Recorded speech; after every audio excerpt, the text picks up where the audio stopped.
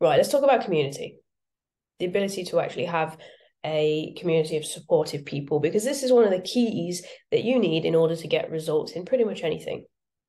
So we'll spend a few minutes talking about this, and I'm going to give you 5 or 6 little actionable tips around how to actually build a better community for yourself.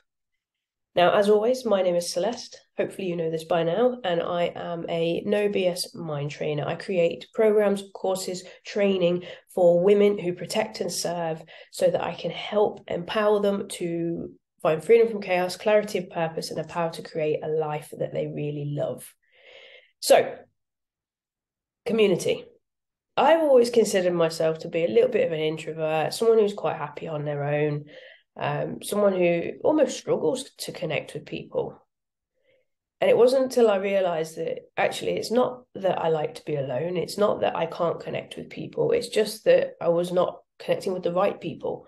I wasn't finding the right type of people who have similar interests, who have similar energy, who have, similar values as me. There's something that we can talk about called a values clash. I've just done a long video on values and the importance of them.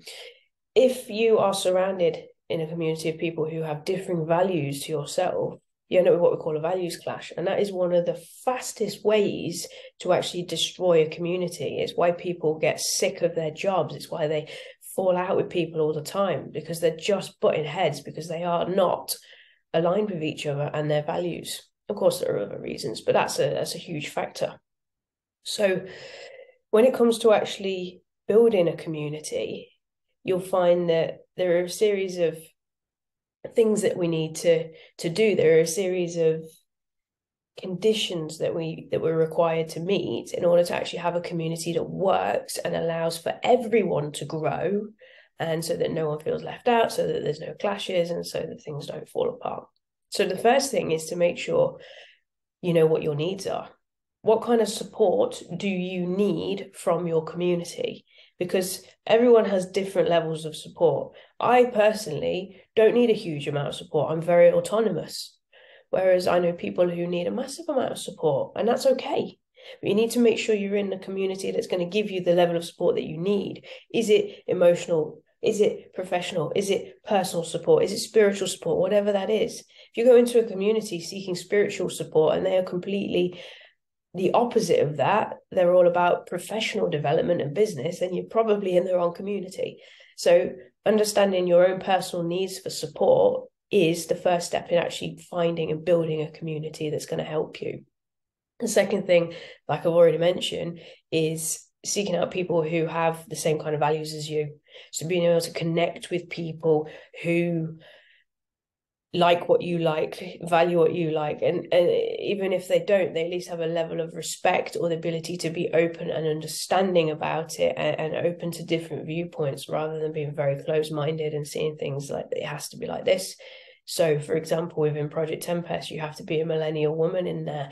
You have to be someone who has some kind of protection and service role, because you're going to get each other. You're just going to get it. And when you find yourself surrounded by people who just get it, it makes such a massive difference. You don't feel the need to justify. You don't feel the need to try and explain all the time. You don't feel judged. Then, of course, we need to build relationships. We need to be able to actually nurture connections by showing interest in their lives. And you can't show an interest in someone's life if you have no values, nothing in common. Otherwise, it comes off as false. It's fake. We need to actually be able to show an interest because we are interested. And that's only going to happen with people who are similar to you. There's no point me going into a community for people who are interested in trains, for example. No disrespect for people who are train spotters and like trains. I have no interest in that at all. So I'm not even going to be able to fake an interest in that. And that's not right for the community anyway, because it's disingenuine. So having proper, genuine interests so that we can nurture our connections with each other and being able to do that consistently. Having a space where you can feel safe and open enough to speak, have conversations about when things are not working, have conversations about your success without fear of feeling like a show off or whatever. and everything else that sits in between, being able to just talk freely and openly and vulnerably and honestly with people who get it and who are going to support you rather than judge you. Being able to set boundaries and understand expectations.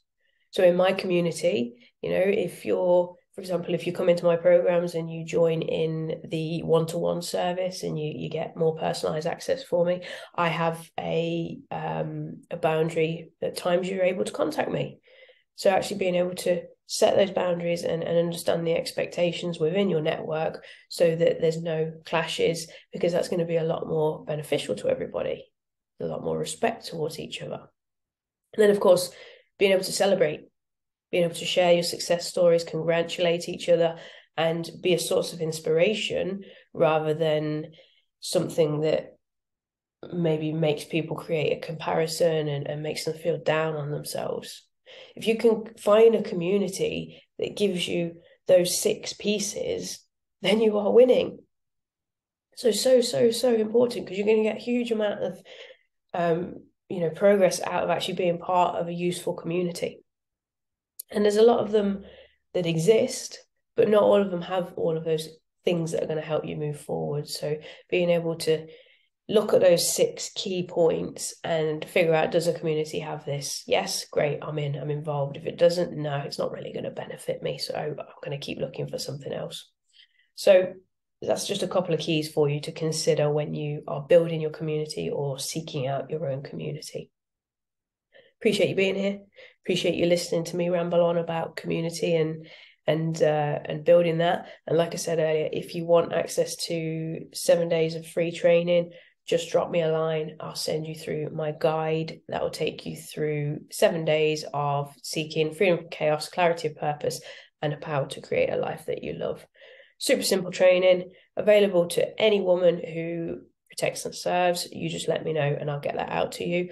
And I'd also like to know what kind of communities you're part of. Just drop me a little line with a community that you're in and something that hits all of those 6 points. Interested to see what you guys